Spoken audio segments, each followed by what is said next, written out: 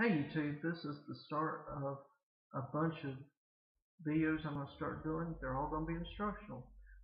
But this first one is this is for those who are in Kali, Eskrima, and Modern Arnis. This is the proper way of holding a stick. It's quite simple. Make a fist. Once you got the fist made, stick the stick in there. That's all it is to it. Some people like 2 fingers, some like 4. The more you have, like 4, you can use to hook people and control the situation. But like I said, it's up to you. One thing to remember, don't have the thumb up along the side. It's not touchy sword, because if you do this, your thumb will get squashed. Don't have it hanging out. Same thing.